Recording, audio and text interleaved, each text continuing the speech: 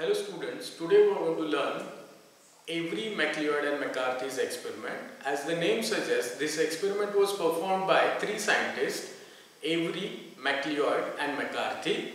For their experiment, they used lysate of smooth strain of Streptococcus pneumoniae, which was heat killed, and rough strain of Streptococcus pneumoniae. They did not use any mouse. Let us understand details of Avery, MacLeod and McCarthy's experiment. Here you see they used lysate of heat killed smooth strain of Streptococcus pneumoniae. So what is this lysate? Lysate is obtained by breaking up the cells of heat killed Streptococcus pneumoniae, and this lysate contains different cellular components of heat killed Streptococcus pneumoniae. Let us understand what are those cellular components of heat killed Streptococcus pneumoniae seen in lysate. Here you see the lysate contains polysaccharide coat of heat killed Streptococcus pneumoniae. The lysate contains protein, DNA and RNA of heat killed Streptococcus pneumoniae. This lysate was mixed with rough strain. Here you will see this is the rough strain, and as I have mentioned earlier while teaching you Griffith's experiment, rough strain is devoid of any polysaccharide coat. So there is absence of polysaccharide coat, as you can see, and when this rough strain was mixed with the lysate of heat killed smooth strain of Streptococcus pneumoniae, the rough strain got converted into smooth strain. Here you see this rough strain, as I have told you, got converted into smooth strain.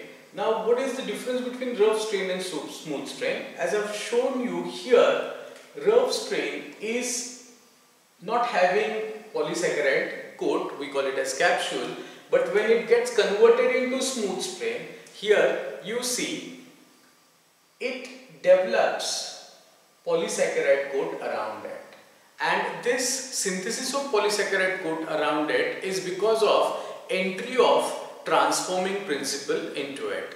And what is this transforming principle was found out by Avery, MacLeod and McCarthy. Let us see how they found it out.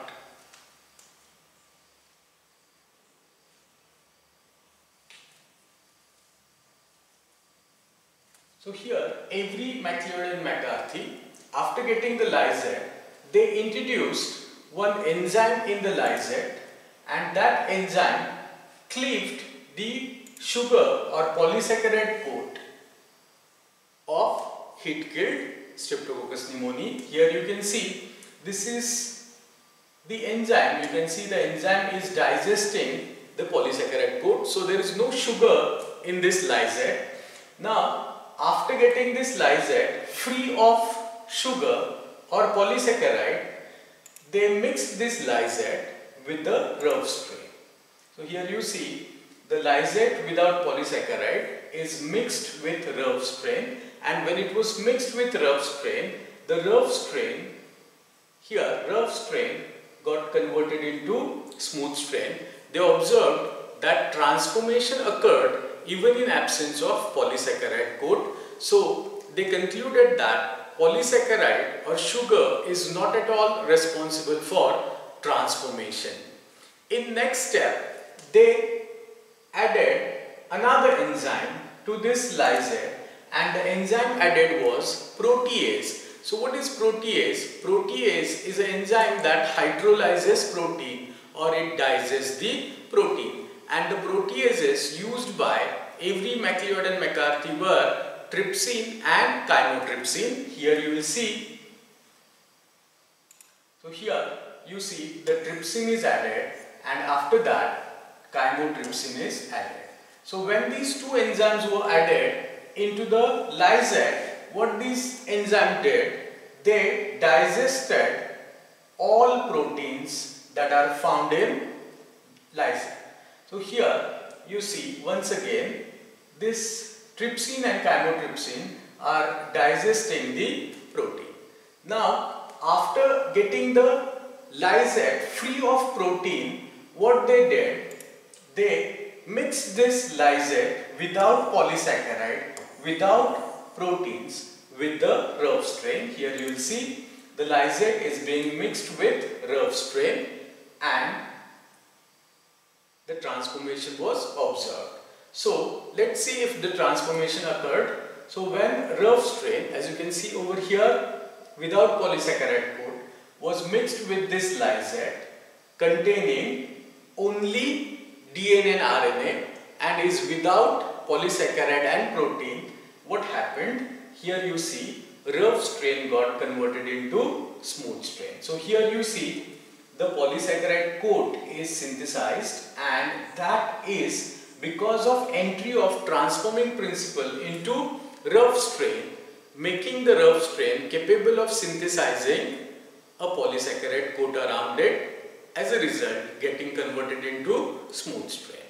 So here they concluded that addition of protease into the lysate did not inhibit the process of transformation. In other words, the process of transformation continued even in the absence of proteins. So proteins are not transforming principle, they are not even a genetic material. So let us go and study the next step of their experiment. So here what has been done so far, a lysate containing no polysaccharide, no protein, when it was mixed with rough strain, the transformation was observed. So far it can be concluded that the DNA or RNA are responsible for transforming principle.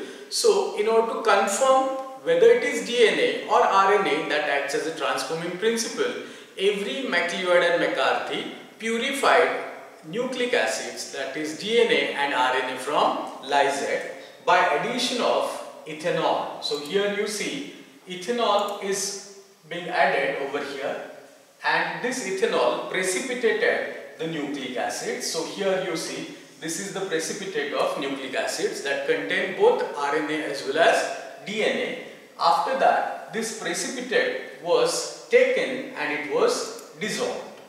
So here you will see the precipitate is taken out and it is dissolved, and a solution of nucleic acid containing DNA and RNA was obtained. Now to this enzyme RNase was added. So here you see RNase is added to the mixture of DNA and RNA. RNase is a hydrolytic enzyme that specifically hydrolyzes or digests the RNA molecules, leaving the DNA intact. So here you will see this RNase is cleaving or digesting the RNA molecules. So here once again you can see RNase is digesting the RNA molecules. So now the lysate is totally free of proteins, RNA and polysaccharide or sugars. Now it is only having DNA. So after having the lysate with only DNA, they mixed this with the rough strain. Here you will see the lysate without RNA, without proteins, without polysaccharide coat was mixed with rough strain. Here you see the lysate is being mixed with the rough strain that contains only DNA, and after mixing, the rough strain got converted into smooth strain. So they concluded that when the DNA containing lysate was mixed with rough strain, the DNA entered the rough strain and made the rough strain capable of synthesizing the polysaccharide coat around it, and thus the transformation is caused by DNA, and this was confirmed by addition of an enzyme called DNase into the lysate. So here you will see the enzyme DNase is added, and this DNase, what it does, it is again an enzyme that degrades the DNA molecule. So here you will see this DNase is degrading the DNA of smooth strain which was heat killed. Now this solution without DNA was mixed with rough strain, and after mixing no transformation was observed. So here you see the R strain is being mixed with the solution containing no DNA. So here R strain, okay, which is devoid of polysaccharide coat, as you can see, did not convert into smooth strain because DNA isn't there in the solution, so it couldn't enter the R strain and convert it into smooth strain. This is how they confirm that the biochemical nature of transforming principle is nucleic acid, that is DNA, and DNA also acts as genetic material. But many of the biologists did not get convinced about DNA being genetic material. They still believed that it is the protein that acts as a genetic material.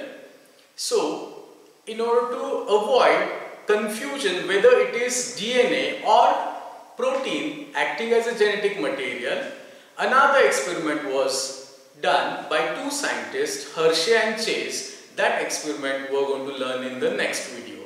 Thank you very much.